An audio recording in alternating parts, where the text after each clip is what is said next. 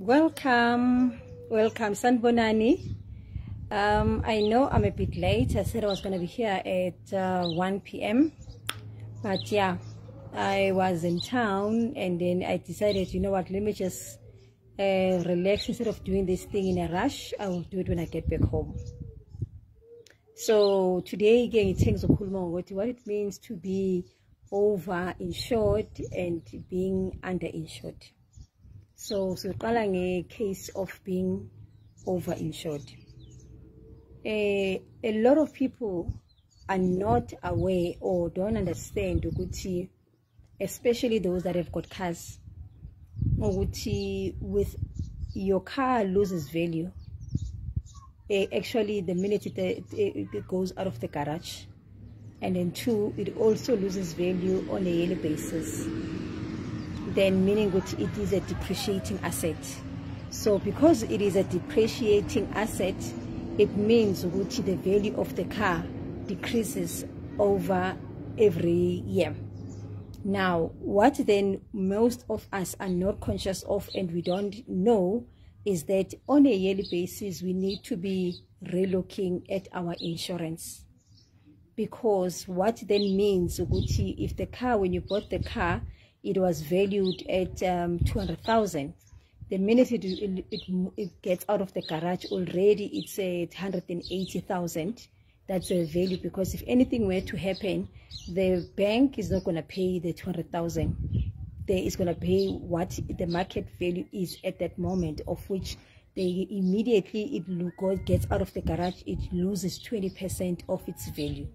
So that's the first thing. So meaning if you bought a car and then at the time when you bought, the insurance was valued at 200,000, and when you got out of the garage, already 20% of that 200,000 it is gone. So meaning you need to go and relook, because the value of that car is no longer 200,000. The value of that car, it is now, we're looking about 180,000. Yes, we're looking about there. So that is the first thing. So what that means then, when you need to go and make sure in a year's time, your car insurance is valued at 180,000, meaning the premium that you are paying, it is market related, because most cars, they will tell you that you are insured at market value. So if you are insured at market value, the value of the car will not be the same as what you had borrowed at the bank. Maybe you bought the car for.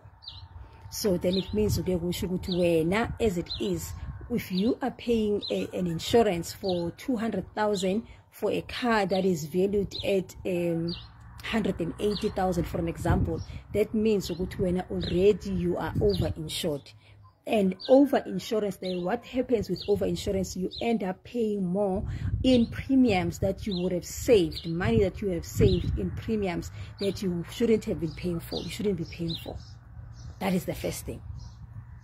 Now, many of us are not aware of this. We don't even know, because especially with cars, there's a difference between a market value and the retail value. So you need to also know what your insurance, what are they insuring? Are they insuring it at the market value, or are they insuring it at the retail value? Because some cars, what they retail for and what they are marketed for, it's two different things. So you need to be conscious of that, because if it happens, let's say that car is valued at market value or at the retail value, ne? Then what then happens is that when now you get there, the retail value for the car at that time will say the car is the retail value is 160,000, and when now you already owe the bank 200,000 because you have taken the installment, the car for 200,000. So meaning the credit life insurance that you are paying, it's for the 200,000, and then in most cases, most people, because credit life pays only when somebody passes on or when you are defaulting, but it doesn't pay on your side. The banks are able to claim on their side if we are defaulting. But yeah, that's one of those fine prints that you are not aware of, and we're not taking the utilizing to our benefit. But anyway, so then what will then happen is then when you'll find yourself in that space where you owe the bank instead of you the insurance having settled the amount. So in that account, in that space, then that will mean when you are underinsured. Hence, it is very critical that we need to clearly understand the terms of our insurance documents. If the document says market related, you must understand what it should be market related. When it says retail value, you must understand what retail value means. And make sure then you are adequately covered, so that if anything happens, then you are able to, the insurance or the car is settled the way it's supposed to settle. That's why many people, you find that after they get an accident or whatsoever, they end up having to pay certain installments because there is a shortfall.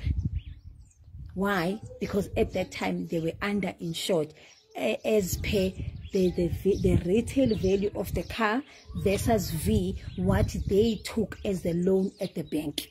So the loan at the bank is 200,000, but the asset that they are driving is no longer worth 200,000. The asset is actually worth less, which is, let's say, 160,000, meaning that already you have a 40,000 shortfall. Then in that case, you are underinsured. Hence, you need to be very, very aware as to what it is that is the case in your own things, in your own matters. Secondly, as I've said, that already you've driven the car for whatever years, maybe let's say that you've already paid off the car, for an example. You've already paid off the car, and then the insurance that the cover, it's still sitting at 200,000. Yeah? You are paying a premium for 200,000. But then if anything were to happen to that car, the bank is not going to, the insurance is not going to give you the 200,000 that you are insured for, but they are going to give you what the car is worth at that time, the value of the car. So if the value of the car is 100,000, and when you are valued, your insurance is at 200,000 for the very same car, it means you are over-insured. And as a result of you being over-insured, you are paying more for something that you are not even going to utilize. So that's what the difference between the two things is. That is what the difference between the two things is. So hence, you need to be very conscious and become aware of your money matters, especially on those things that you are utilizing. Let's take an example of a house. For somebody who they took a bond, and when they took the bond, let's say the house was 100,000, and they go and do improvements on the house, and they don't go and tell the bank, now I've made these and these and these and these improvements. The bond at the time, the homeowners insurance, it is still valuing the house at 100,000. Yet when now you have made improvements that are 150,000 more, meaning in that space where now you are underinsured. If anything happens in that space of the house, where now you are not going to be insured for the value of the things that you've put in, that's when the bank, they might even decline your thing and say, no, but when now you didn't tell us that this and that and that, and that, we are only going to pay Tina the 100,000. So then in that case, you're still gonna have 50,000, which it's a loss.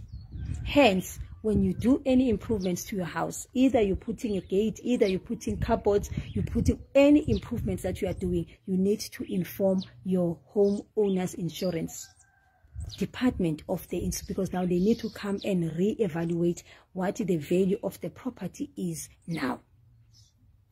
Just like if you are insured for 200,000 and you don't look after the house, then the house, it gets dilapidated, then it means the value of that property value of the property, sorry about that, to, let's say, no, this asset is appreciating, but when the bank comes and checks, but we can't cover this asset at 200,000, then you are you are over insured, and then what the property is like, it looks like at that value, it actually less.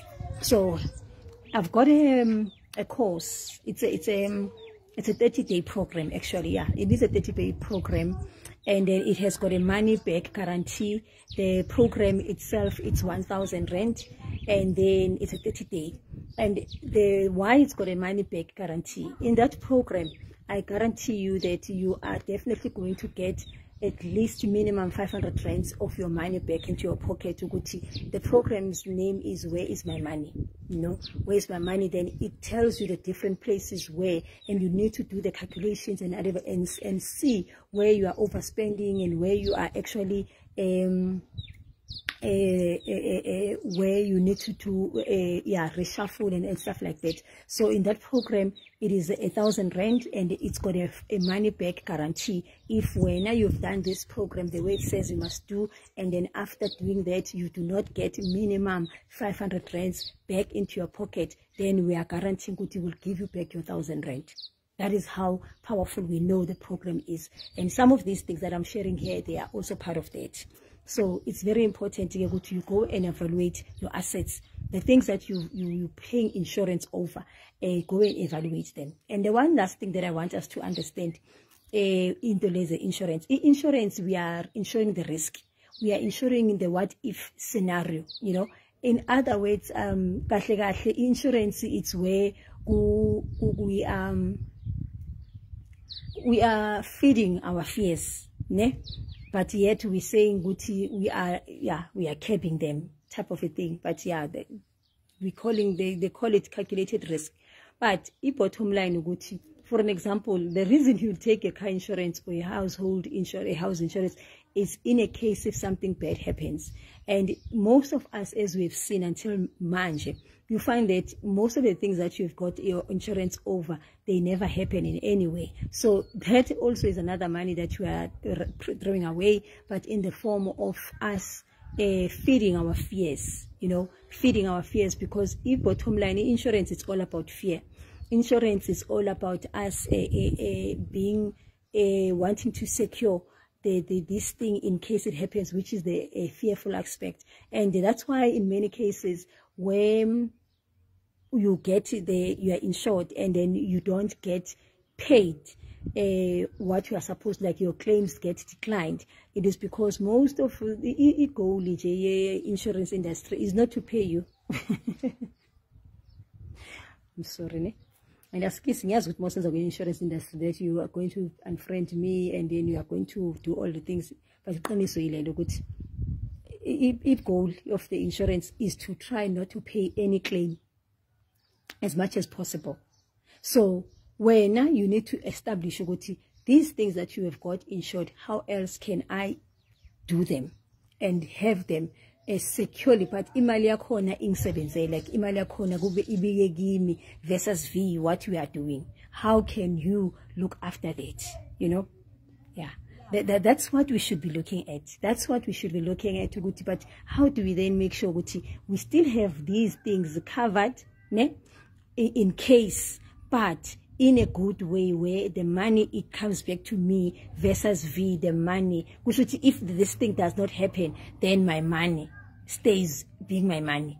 Niyazke kunama claim free bonus, if you set 3 years claimanga will give you a certain portion. Guys, check what the portion that you are getting paid and versus V, what you have paid in your premiums. What is the difference? So these things we should be able to put the money as a way for ourselves. If this thing will have to happen, na imali khona. But if this thing doesn't happen, this is my money and I can use this money to do other things. That is where we need to get to eventually. But because guess he has Sabela and somebody else knows in any case, so they will make sure you pay for those insurance premiums. That eventuality they might not be paid because of those fine prints that are there. Like I've shared with the 1-year homeowners insurance the other day. If you don't know about that, go and check my other videos, and then you must check what I've written. But other than that, that's what I wanted to share today. Let's go and reevaluate. Go and evaluate your insurance. check if you're underinsured or overinsured. And then if you don't understand, we are in a situation where, you know, I don't understand, you can feel free to connect with me and check, but I don't understand this thing. Like, let me break it down to your level, in layman's term. And then if you don't have a problem consulting with your insurance guys, ask them to do that. But I guarantee you, most of them, they read scripts. So it's very few of them where they will give you the information. But anyway, you've got to try. And at least try and save yourself money and make sure that you get your money. Other than that, get in touch with me, and then let's do that program together and see how much money you can save yourself, and not only for now, going forward, because then this thing becomes what we do in that 30-day program. Then it becomes something that you do on a yearly basis, or at least every 2 years. You do and save your money, save yourself monies, and use your money wisely. So that is it that I wanted to share today. Much love.